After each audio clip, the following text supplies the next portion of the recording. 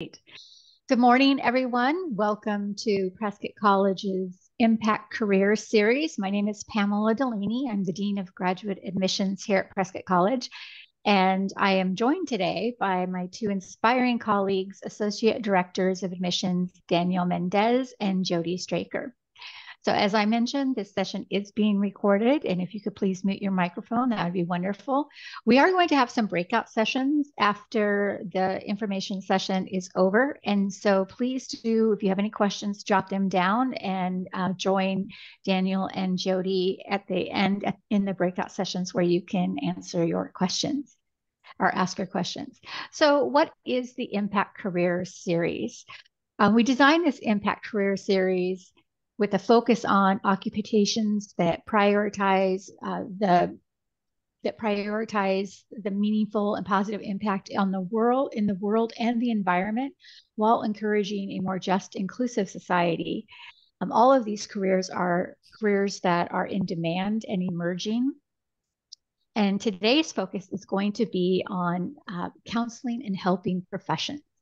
Now, all of these, how do we define helping professions? Helping professions are fields where the primary focus is to assist individuals, groups, and communities in addressing various personal, social, emotional, psychological challenges.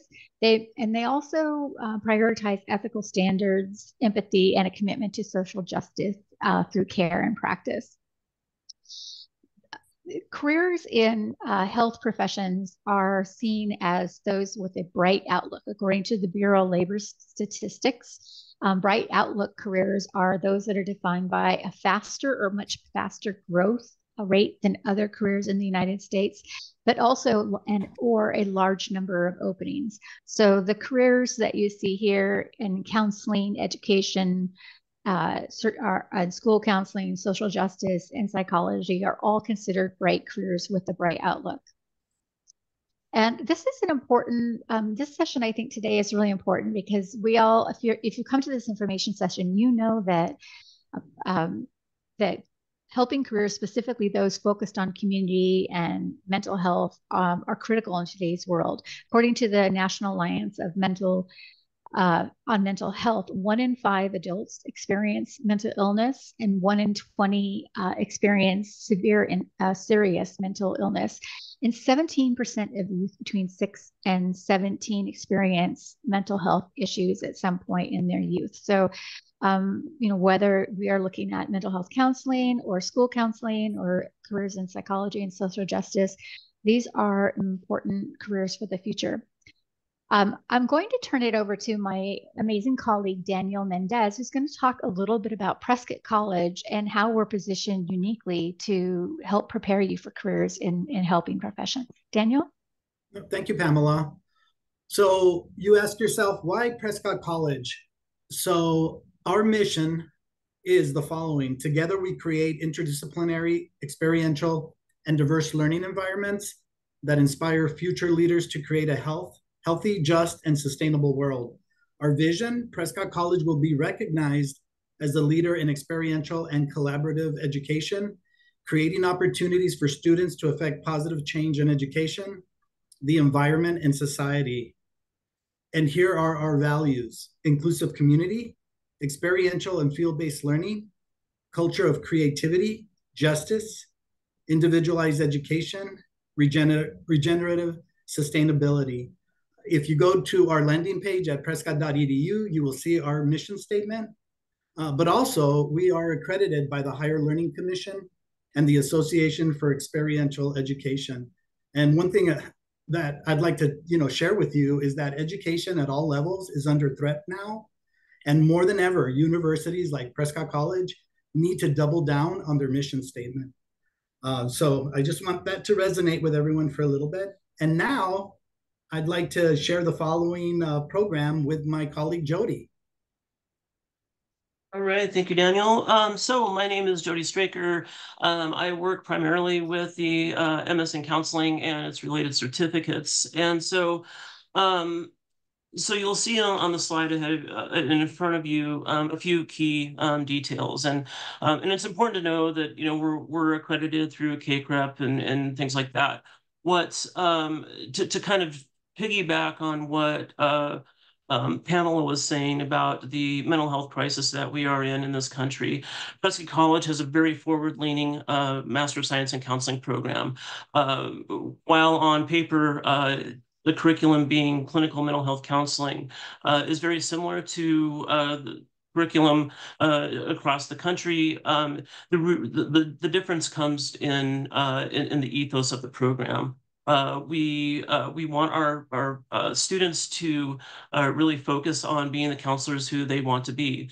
We want students to really be curious, to engage with the material, and to get involved in things like our concentrations: human sexuality, marriage, couple, family counseling, social justice and counseling, and somatic counseling, which is our most popular concentration.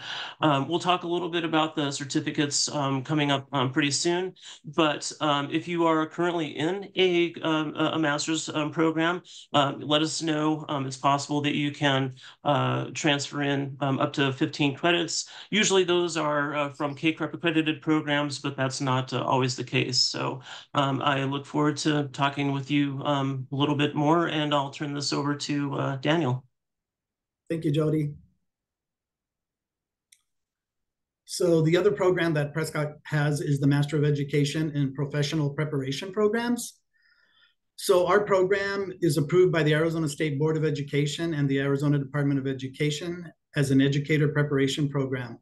And we do help with the following certifications: educational leadership, elementary or secondary education, special education, mild to moderate, early childhood education, and early childhood special education. Most of our courses are 36 credit hours, with the exception of early childhood special education, which is 40 credit hours. One thing I'd like to note too is that we do have an accelerated educational leadership principalship program at Prescott College. Also, the college is also a federal Teach Grant eligible school. So for those students who qualify, there may be some grant money available to you all. The courses are, all the graduate courses at the college are pretty much 100% online asynchronous. The only thing that you won't do asynchronous is your student teaching. That's site-based. And we also have an annual education colloquium that's required. We just had one in Phoenix. It was amazing.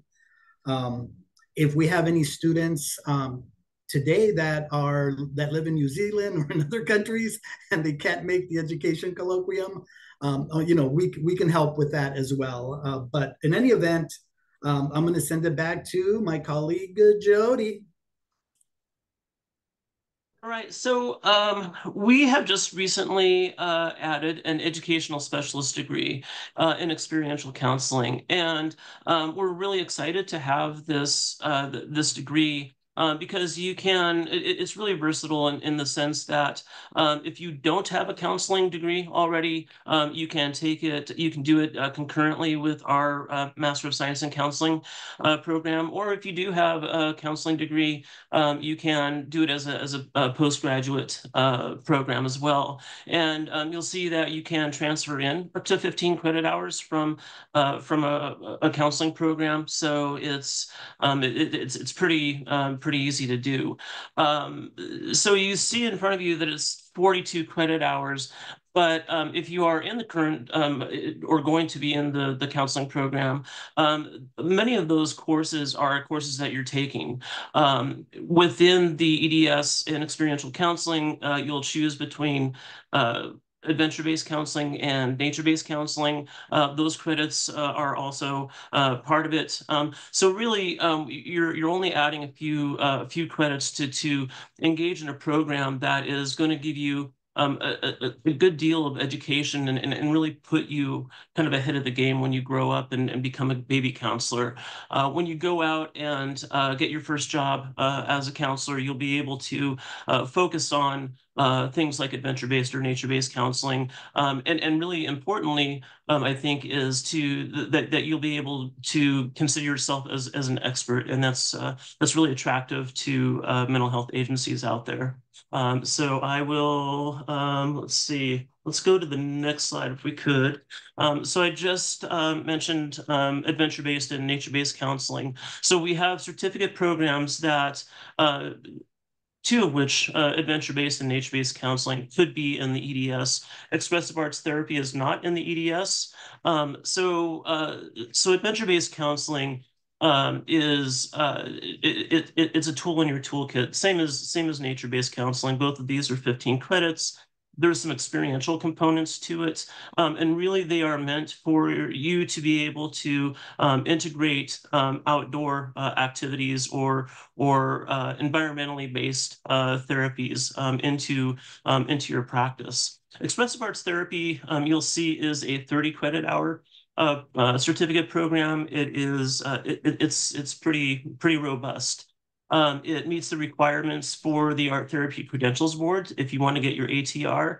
It also meets the requirements for the International Expressive Art Therapy Association, or IATA, if you want to get your REAT, which is a registered expressive art therapist. So this is a really, it's a really good certificate to add on to a counseling degree, particularly if you want to start thinking more expansively about what healing looks like and how you get there. Let's go on to the next slide, please. And I think we go back to Daniel. Yeah, thank you, Jody. So another program that we have at Prescott College is the Master of Education in School Counseling. Again, this program is approved by the Arizona State Board of Education and the Arizona Department of Education. Our program adheres to the American School Counselor Association ASCA model, standards, and competencies. This program does not fall under our CACREP accreditation, but once in the program, we do follow the model of CACREP standards under Section 5. Another requirement of this program is that students need to do a 600 clock hour supervised counseling practicum. Again, the courses are 100% online, and it's a 36 credit hour program, and you'll be invited to the annual education colloquium. But the question I often get from prospective students is they want to know, where they can seek employment. And basically, I tell them, most, if not all school districts will accept this degree. But if you want to work at a private school, a charter school, a parochial school, this degree will give you the skill set necessary to be a school counselor. And, most students, I don't know their background, but you can leverage this degree to do other work in the community. So with that in mind, I'm going to give it back to Jody, and she can talk about one of our other amazing programs. So I am really excited to be able to talk about the MA in Critical and Community Psychology for a number of reasons. So this degree is, it's not counseling. It's not anything having to do necessarily with counseling or the practice of it. What it does, however, it gives you the tools to look at counseling and psychology as a whole very critically. This is coming from very much a social justice perspective, and there are very, very few programs like this in the country. The one that does come to mind is at Pacifica Graduate Institute in terms of liberation psychology, which is also included in the community critical and community psychology. Both of these are social justice oriented programs that are really leading you to be able to go into the human services field, into if you want to further yourself into counseling, into a doctoral degree, to really be able to implement socially just policies and methodologies into how we treat each other. It's a fairly short program in terms of 36 credits. Like everything else, it's asynchronous.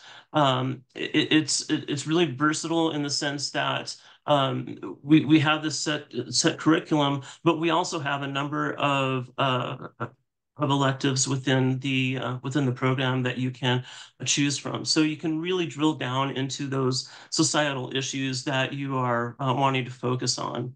So I look forward to talking to y'all about this in the future, but we'll move on to the next slide if we could, please. Hi. So the other program we have is the Master of Arts in Social Justice and Community Organizing. The SJCO program is designed for the social justice advocate, community organizer, really doing hands-on work or boots on the ground, or for individuals who see the need for this training or this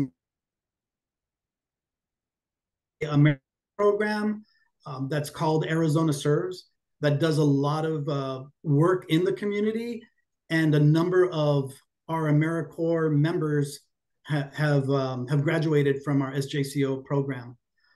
So some key details that you're actually learning from expert faculty who's actually doing SJCO work in their communities.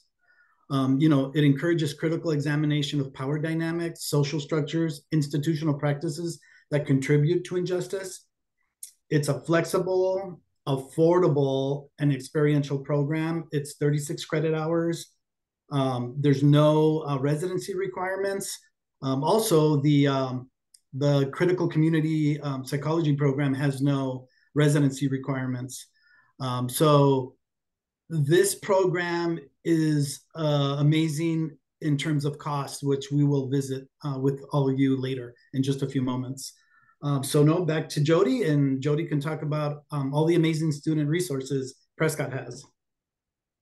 So some of you or all of you may know that we have a campus. We have students on campus, primarily undergraduates. And so most of our grad students, I think all of our grad students actually are at a distance. And just because you're at a distance, it doesn't mean that you don't have resources. It's very important that we serve our on-campus and our at-distance students, and really help to make this more of a learning community. So we have a number of things that we do to do that. In terms of support, we have personal counseling services, and we use UWill, and so I think you have about 20 hours of free counseling available to you. If you are neurodiverse, if you have other need other accessibility, we have an accessibility and disability support service office. We have academic advising, but we also have a support advisor available to you as well. So everybody really has two advisors. With the library, yes, we have a physical library, but we have a really extensive ebook offering. We have all of the academic databases. It's a really robust service that we provide in terms of library services. We have a writing center both on campus and online. We use Canvas. So if any of you are just coming out of an undergrad online-based program, you'll probably be familiar with that. So we have a really robust group of people who are really standing behind you, because as a learning community, we're all invested in the same thing, whether you're a student, faculty, or staff. So please let us know what we can talk to you more about in terms of student services. Hi, so now we get to that question on how to apply and our admissions highlights. So we all do physical recruiting too, statewide and across the country. I also support our undergraduate recruitment. And just some things I want to highlight about our admissions process. We don't require a GRE or GMAT. We have no application fee. We have a holistic admissions process and we're a non-exclusive school. So how to apply is pretty easy peasy. Complete our online application, submit a resume, 2 professional or academic references, transcripts. We can accept unofficial transcripts to make an admissions decision, but at some point we will need official transcripts. And we also want you to write an admission statements, 3 to 4 pages, double spaced, and use the APA format if you're citing sources. And admissions interviews may be required. We do require them for several of our programs, but not all. And if you're thinking of applying, You should also use the federal application for free student aid, the FAFSA school code. And also, if you want to just look at our application process, please use your cameras right now and take a picture of the QR code.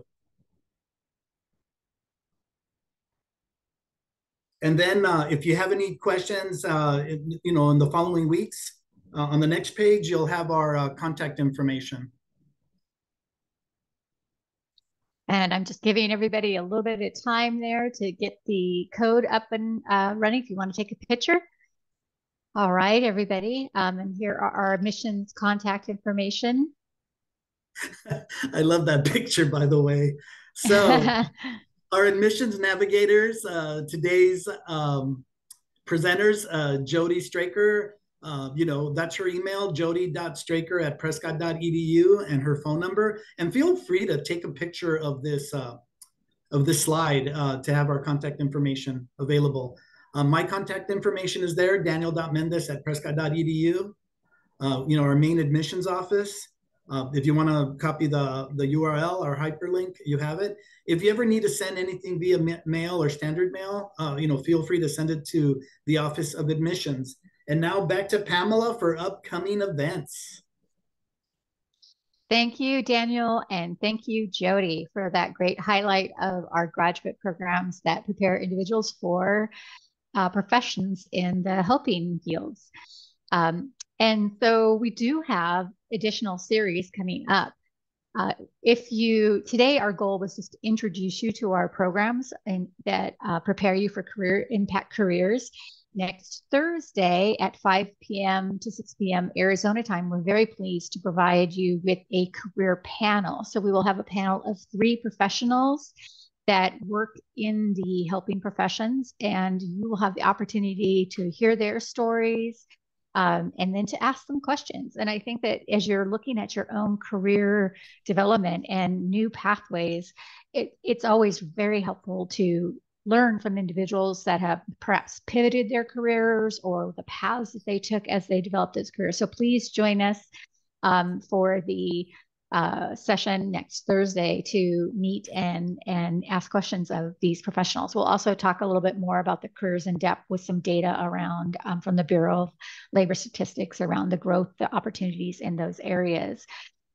You can find that information on our Impact Careers page there, and the URL is listed. We also have a virtual graduate open house later this month on February 24th at 10 a.m. This is a Saturday, or excuse me, at 9 a.m. or 10 a.m. excuse me, Arizona time on a Saturday. And this is where you'll get a chance to meet all of our admissions navigators and learn about our entire portfolio programs. And we go into a little bit more in depth in those sessions. We tell you a little bit more about Prescott College. We also typically have a current student join us and someone from financial aid. So that's a pretty informative hour as well. And then our next information session in this series will be focused on careers in education. So K through 12 education, higher education, professional, outdoor education, environmental education, those type of things will be on March 4th. And so we hope that you will be joining us for future sessions. It's always great to see you all. Now, the next step that we will do is we are going to go into breakout rooms. And I'm going to let Daniel describe how the breakout rooms operate. And this is just, please stick around and talk to Daniel and Jody individual, because this is where you can really dive in and ask questions that are relevant to you. And so first I'm going to hit stop record so that we don't necessarily need to do this part.